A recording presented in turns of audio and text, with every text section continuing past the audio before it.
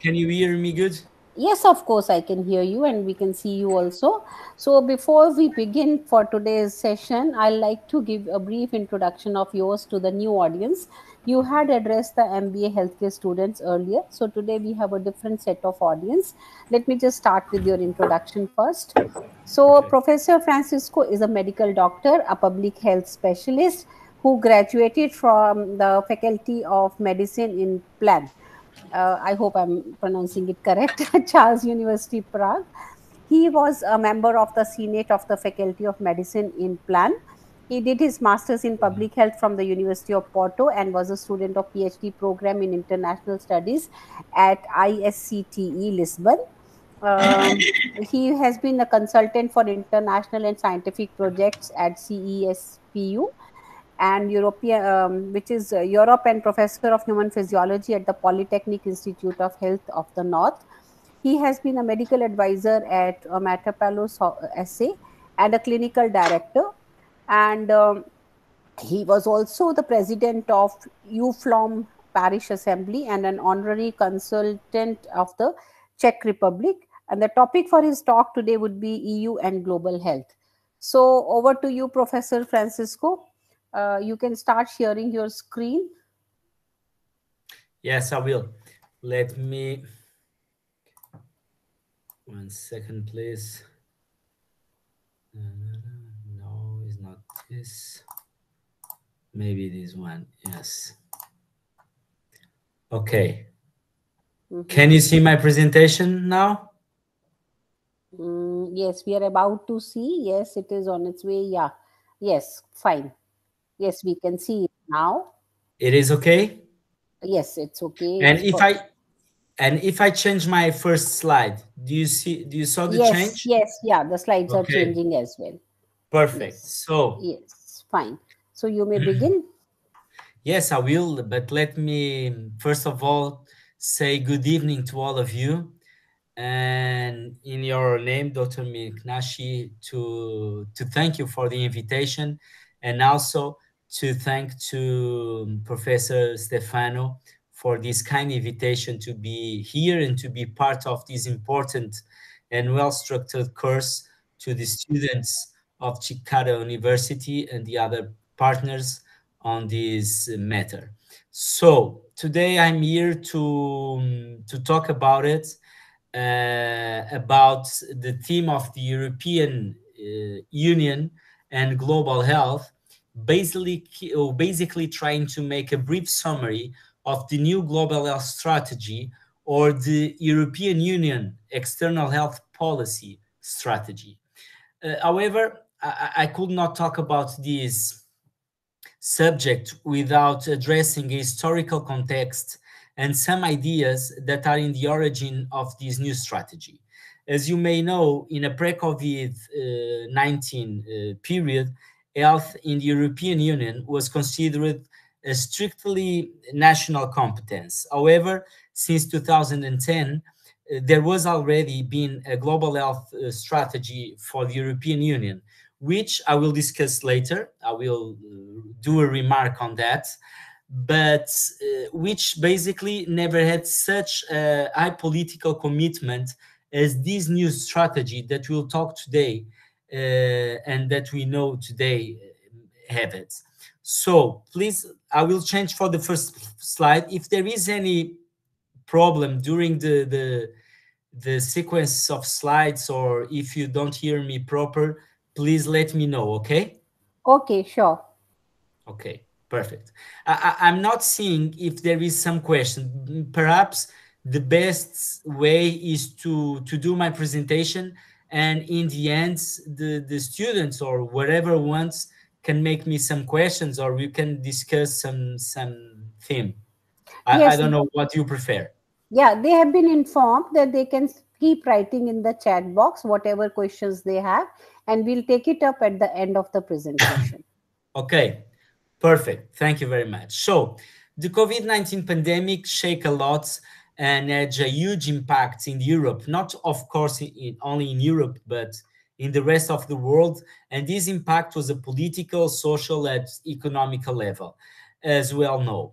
So, but in Europe, it happened that the virus disintegrated its political and foundational structure of the European Union.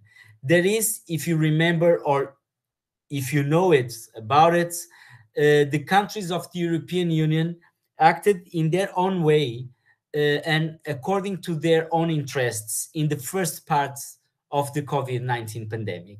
They closed borders individually, they individually search and purchase for material and material goods, etc. So this initial dismantling was a huge inconvenience and a concern for the European Union leaders, who soon reacted to this by creating and activating joint action mechanisms, purchasing material and support for the most vulnerable and needy countries, of course. The same happened or was an example at the beginning of the vaccine purchase period, with the powerful countries like Germany and France taking the lead in the negotiation without any consideration for the other countries of the European Union, in which and why the European Commission acted by taking the lead and the initiative of an agreement and purchasing obligations joints. The truth is that European Union vaccine diplomacy strategy for the procurements, equitable distribution, participation in the COVAX initiative, and bilateral distribution with developing countries has been a huge success in the final stage. So all these events had a great impact and the great impact of the pandemic, of course, on the structure of the societies led the European Commission to realize the need for a strong, a cohesive, sustainable, and long-term health policies. So it was also in 2020 that the process of structuring the strategy for the European Health Union began. And therefore, several legislative proposals were launched within the aim for transforming the European Union into a European health for health, namely. So this was the main steps for this European Union for health: preparedness and response measures for the public health threats, pharmaceutical strategy in order to ensure the supply of accessible and innovative medical products, and finally, a European cancer plan to work together to improve cancer prevention, treatment, and monitoring. I will talk about it later, and we shall record and shall remember what our president of the European Commission said in the end of the 2020 back, and what makes the pathway for this European Health Union. So let me do a pause here and just warn that there was been a strategy, as I mentioned in the beginning, for the role of European Union in global health for more than a decade. This first strategy began in 2007 in a document called Together for Health. And it is very justified due to the SARS-CoV epidemic back in 2003, as you remember, and the great advance, of course, of the globalization and its effects all over the world. The structure of this new agenda was based on a worldwide improvement of health, reduction of disparities, and protection against global health threats. However, this agenda and strategy did not receive great success, perhaps due to alienation from political leaders or even enthusiasm. I advise you to read this article that I mentioned here that gives us a perspective about this agenda back in 2010 and some problems or achievements that this agenda tried to put on the field but have no succeed. So on May 2021 in Rome, the European Commission and Italy, they share the G20 and co-hosted the Global Health Summits. And as you can imagine, this meeting was an enormous importance on that time, not only because of the moment it represented, but because for the first time, G20 meeting was held solely dedicated for the theme of health, and in this case, in particularly to the global health. It's undoubtedly a huge example of health diplomacy, as you can imagine. So, leaders of the G20 committed to a series of actions to accelerate the end of COVID back on that time, of course, crisis, wherever the and be prepared for the future pandemics. These were the main objectives of this Global Health Summit. The summit was also an opportunity for the G20 and, of course, the invited leaders, heads of international and regional organization and representatives of global health bodies, because there were not only political leaders on these summits, to share lessons learned from the pandemic, the COVID-19 pandemic, till 2021. The leaders adopted in the final stage a Rome Declaration, committing to a common principles to overcome COVID-19 and to prevent and prepare for future pandemics. So this is the statement of this important Global Health Summit in 2020, 2021 in Rome, mentioned by the President of the European Commission, as you can see it. So the Rome Declaration, it has 16 principles, and I will not initiate them, but I would like to highlight 4 principles that are also aligned with the new European Union strategy for global health that I will address you in minutes. So these principles were: foster all of society and health in all policies approaches, support low and middle income countries to build expertise, develop local and regional manufacturing capacities. And this is an important one because I will talk in the next slide about it. And as support for existing preparedness and prevention structures, invest in the worldwide health and care workforce. As you may know, this is a huge and hot topic, the lack of health and care workforce all over the world. So in 2021, later March, there was also a huge global health conference made by the Portuguese presidents of the Commission, of the Portuguese presidents of the European Union. And this global health conference was aligned with the strategy of the European Union and Africa. And I must say that it was an important one because, as you remember, after this Rome Declaration and this Global Health Conference, the President Ursula von der Leyen, the President of the European Commission, went to Senegal in Africa to promote the first capacity for the production of vaccines and another medical materials. So this is an important also strategy of the external policy for health of the European Union. Well, the pandemic shows the importance of coordination among European countries to protect people's health, of course, both during the crisis time and, of course, in the normal times that we live. And we can tackle underlying health conditions, invest in strong health systems, and train the healthcare workforce, of course. The European Health Commission is, or the European, can you listen? Can you hear me, Professor? Yes, we can hear you. Perfect.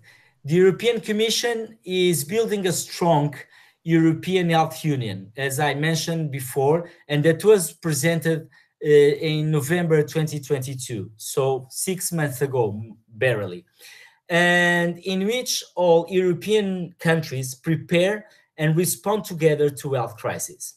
And the key initiatives for this European Health Union are crisis preparedness, European Health Emergency Preparedness and Response Authority, the Pharmaceutical Strategy, European Health Data Space, Europe's Beating Cancer Plan, the State of Health Preparedness, and the Global Health Security. So, to improve the global health security and to deliver better health for all in a changing world, the Commission adopted the new European Union Global Health Strategy in November 2022, as I mentioned. This strategy positions global health as an essential pillar of the European Union external policy affair. So, as the external dimension of the European Union, the strategy is designed to guide the European Union action for ensuring better preparedness and response to health threats. So, this European global health strategy is based basically on two dimensions. First, the external dimension of the European Health Union, and the other one is the global gateway that gives altogether the global health strategy of the European Union. And this global gateway, only to address you, it's the European model for trusted connectivity in partner countries in a long term and in line with the European Union's interests and values. Values that they are rule of law, human rights, and international norms and standards. It's about a smart, clean, and secure investments in quality infrastructure, connecting goods, people, and services around the world in a sustainable way. These are the principles and rules of this global gateway strategy of the European Union. So, the experiences of the recent years, as I mentioned, particularly the COVID-19 pandemic, has highlighted as never before that health has no borders, as you understand, as you may know. It's a global common good. So global health is an essential pillar of the European health of European Union external policy, a critical sector geopolitically, and as central to the European Union open strategy autonomy. So more than ever before, global health is being impacted by the triple planetary crisis of climate change, biodiversity, and pollution, with a particularly heavy burden on most vulnerable countries and people. So at the same time, new opportunities linked to areas like research, digitalization, horizon. So it is important, a global health strategy, but there is a massive and unfinished agenda in global health. So there is three main global health priorities in this European Union global health strategy. The first is better health and well-being, promoting drivers of good health, addressing root causes of health, and particular attention to women, girls, and people in vulnerable situations. And these are very important because these are the main pillars that will guide the strategies and the aims or goals of this strategy. So another priority is advancing universal health coverage. That, as you know, it's very important and also was celebrated 3 or 4 days ago in the World's Health World Day in 7th of April.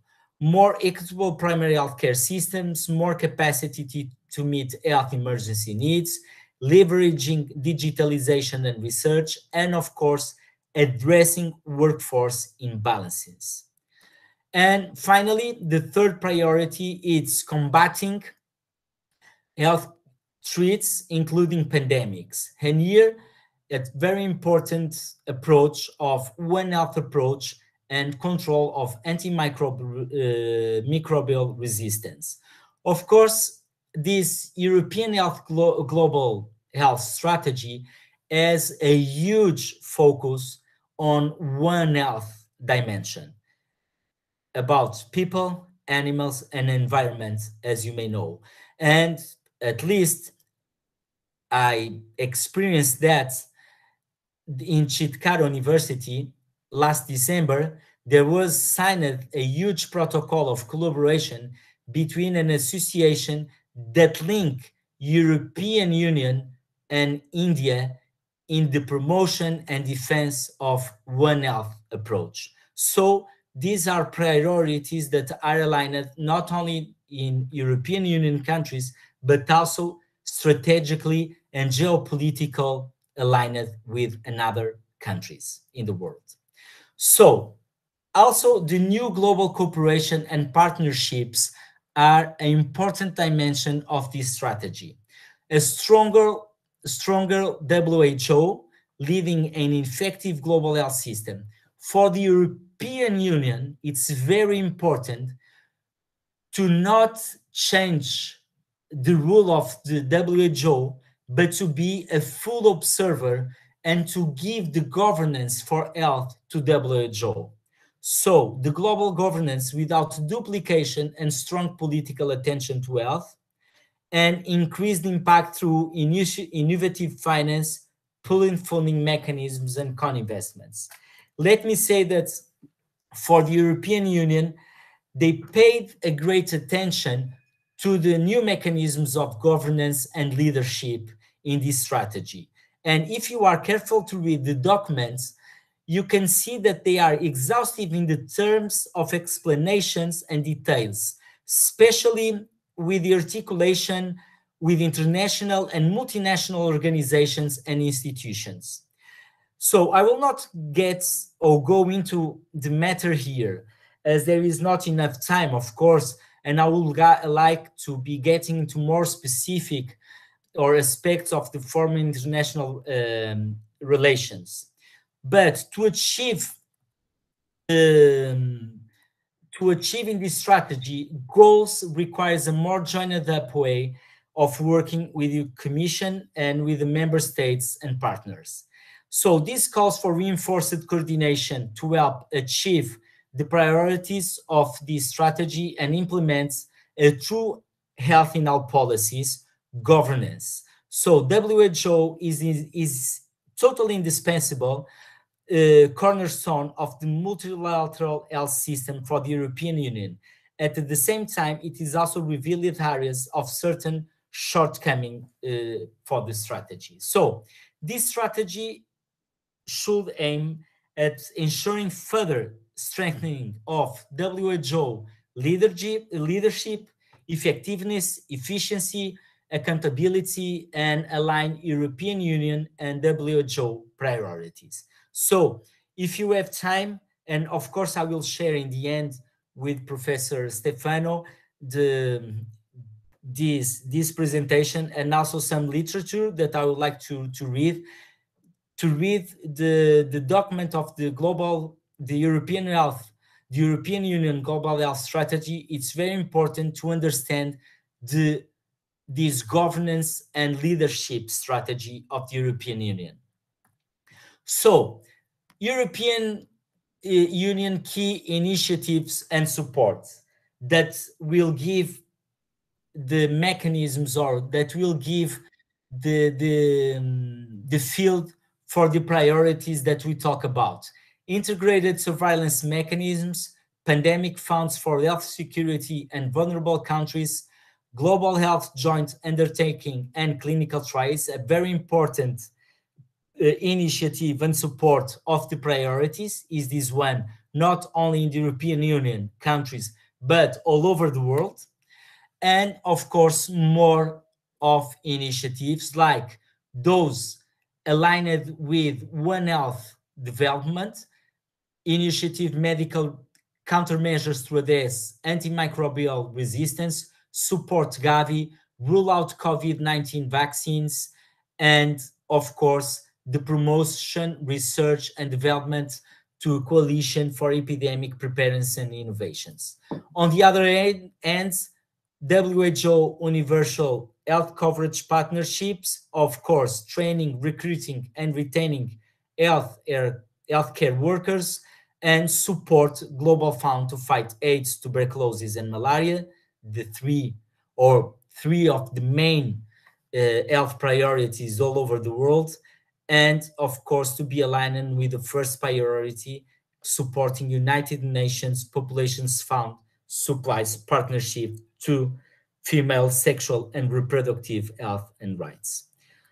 So, an ambitious global health strategy is crucial in a world where disease and health have no borders, as you know, and where health is essential to protect the well-being of people, guarantee the stability of societies, and deliver sustainable development in a complex geopolitical landscape, as you may understand. So, this global health strategy of the European Union will have for sure a huge impact not only in the European Union countries, but of course all over the world, and with those countries, institutions that want to align with these priorities and key initiatives that are promoted by this global health strategy. So I would like to end my presentation. As I mentioned in the beginning, of course, it will be only a brief summary of the initiatives or the priorities and the contextualization of this global health strategy agenda for you to take it during your global health management and healthcare systems. But I hope you appreciate it, of course, but be able to find more literature and read more about this topic in the next days. So thank you very much. I don't know, Professor, if you want to make some Yeah. remark about it, or I'm of course I'm able and free to your questions. Thank you. Thank you very much, Professor. So that was a very nice, brief but crisp presentation from you, and I'm very sure it would have given a new perspective to people who are attending it, and they would have gained by this presentation. So we have one question from Professor Stefano, but before that, let me just summarize what is it that you covered in today's presentation. Right from impact of COVID-19 to, you talked about Global Health Summit in Rome, in which the Rome Declaration was made.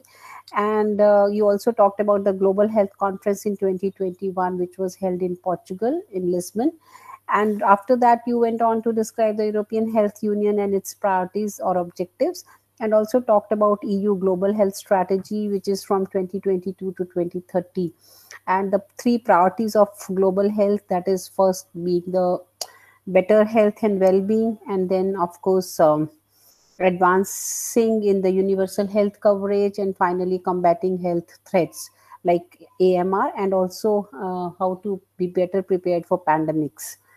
Then of course finally we went on to do One Health priority of the EU, in which the health of people, animal and environment is interconnected, very nicely explained by you, and other key initiatives of European Union, for example, with WHO, how universal health coverage partnership is there, and then the rollout of COVID-19, training of healthcare workers, and including CEPI, that is Coalition of Epidemics Preparedness Innovation.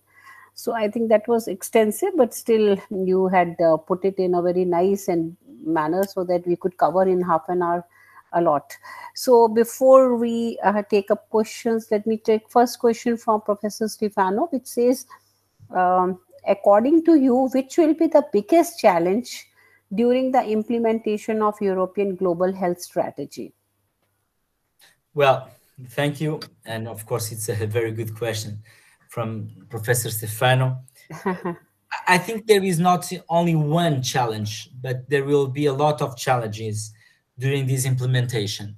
But for my point of view, for this phase, of course, what I can see is the important position on governance and leadership that the European Union gave to WHO. As you remember and may know, during the pandemic, during the COVID-19, WHO uh, was put in a position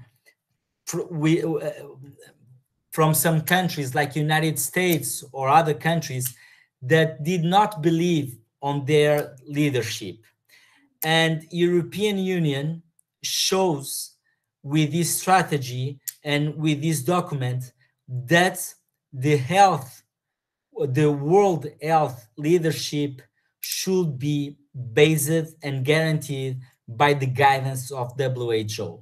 And for the other hand, I think it is important, as I mentioned in the presentation, this point of political orientation and guidance for cooperation of the European Union in European Gateway. There are principles that will guide the European health strategy in the external policy. So the European Union will support activities outside the European health context or countries, but respecting always the economy, the populations, the cultural, the place that is based on. So I think this European gateway, it's a very good principle of this implementation, but it is also a challenge, of course. Thank you. We move on to the next question, which comes from Dr. Arunjit. He says that during COVID pandemic, in the beginning, we saw Italy had maximum mortality. How did EU pool its resources and help more affected countries like Italy? Yes, let me say this is a very interesting question, because the first 3-4 months of the pandemic here in Europe were a huge example of misunderstandings and how a union do not work. As you remember, in the beginning, and I mentioned that each country in the beginning of the pandemic started to work on his way, on his interests. So we start to close borders, we start to do procurement of medical materials not for the European Union, but for each country, etc., etc. And there were a lot of examples in Europe about it. I can mention that Czech Republic, for example, put its medical material that was supposed to be sent to Italy for 4 weeks in an airport waiting for a decision. We or Italy received material from Russia saying, from Russia with love to Italy, and no other European country sent any medical material to Italy when the mortality was high. And it was the reason that some months apart or from the start of the pandemic, the European Commission, of course, saw that everything was wrong and started to make a joint action and started to put the European Union in order to do it. So the beginning was very turbulent and very bad as an example for the European Union, but in the end and after, the European Union showed that they worked together and for the Commonwealth and the best for their population and for those that are more vulnerable. Yes, Professor, I think when COVID-19 hit us, most of the countries were not prepared for anything like that. They had never experienced anything like that. So it took them a while to make policies and adjust to, how to tackle it. So obviously that Of course. was true for Europe as well. Of course, So but let me say some remark about it. That yes. is true and is the cause of that I mentioned. But the thing is, the European Union already had mechanisms to support that initiatives together, but they didn't use it. And only after 3 or 4 months, they start to use them, and they start to see that each country is working on their way. So it was really important to to to to think about it, what happened on that days. But the reason is, of course, is that no one was prepared for so strong impact of a pandemic. Okay, thank you. Another question is related to, if you could tell us what are the some of the tangible achievements of EU in the field of global health? What achievements can we talk about so far in terms of global health? Well, I'm afraid I'm not remember all of them, of course, but the European health or the European Union already work, of course, in the promotion of the global health, and the most tangible ones are, of course, the finance of some research and development of some materials and medical goods like vaccines, like medication, or even the promotion and guarantee of these documents that for the preparedness and response to health pandemics. So I think these are the most tangible achievements of the European global health. Good. So I think one final question I have for you is again from Professor Stefano, who says that how EU and India can work together in the field of health. So what are the possibilities of working together? I think there are multiple one. India is a huge country, has, I don't know, but much 3 or maybe 2 times more the population of the European Union, and has an important economy and also important demography and population. So, as I mentioned in my presentation, I was in India in Chitkara University in the last December, and an important conference about One Health approach. And there was the civil society, the academia, and these institutions, they made a progress. They made an association between European Union, a consortium between different institutions, and India that will promote the One Health approach. And this is one of multiple examples that I can give about it. But of course, European Union and India, they can promote on the research and development of materials, medical materials and medical goods. Of course, India is one of the larger and principal and important producers of vaccines all over the world and medications. So I see multiple and infinite hypotheses of this articulation for the promotion of global health between European Union and India, for sure. Okay, any more questions from audience? If you have any more questions, we can ask. Or I think then with that, we will have to end the meeting then.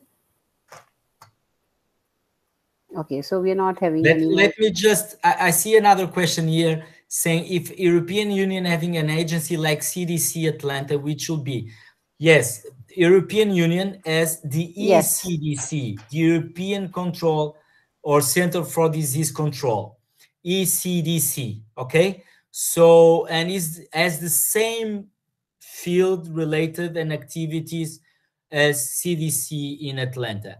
Actually, this is one of the most important organizations for the disease control and makes the policies for the disease control in Europe. And also, of course, it's aligned with the CDC and also with the Africa CDC. Thank you. Thank you very much, Professor Francisco. So I think with that, we will end the meeting. Before we end, once again, a lot of thanks to you for finding time and being with us and enlightening us on various aspects of EU and global health. And I'm sure the audience would have gained a lot from today's session. So I think that's all from our side. Thank you. Thank you very much. So with that, we are going to end the meeting. Yeah. Thanks. It was a pleasure. Thank you and good luck for your studies. Yeah. Bye-bye. Bye.